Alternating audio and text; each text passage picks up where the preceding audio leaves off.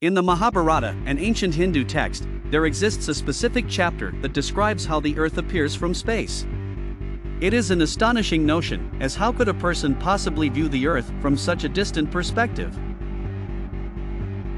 According to the text, this ability was granted through divine vision, which seems to be a form of remote viewing. Remote viewing is the psychic capability to witness events in a distant location.